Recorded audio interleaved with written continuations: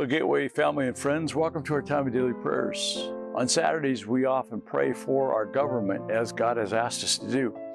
In Matthew 22, Jesus said, "Show me the coin used for paying the tax." They brought him a denarius, and he asked them, "Whose image is this? Whose inscription?" "Caesar's," they replied. And he had his inscription, his image on the coins, just like we have presidents on some of our bills today, right? And then he said to them, "So give back to Caesar what is Caesar's, and to God what is God's." Let's pray. Lord Jesus, you're an amazing God. We almost smile as we envision the encounter you had with the Pharisees that day. They thought they had you stumped, and you wouldn't be able to answer them. But Jesus, your answer to them 2,000 years ago is also wisdom for us today.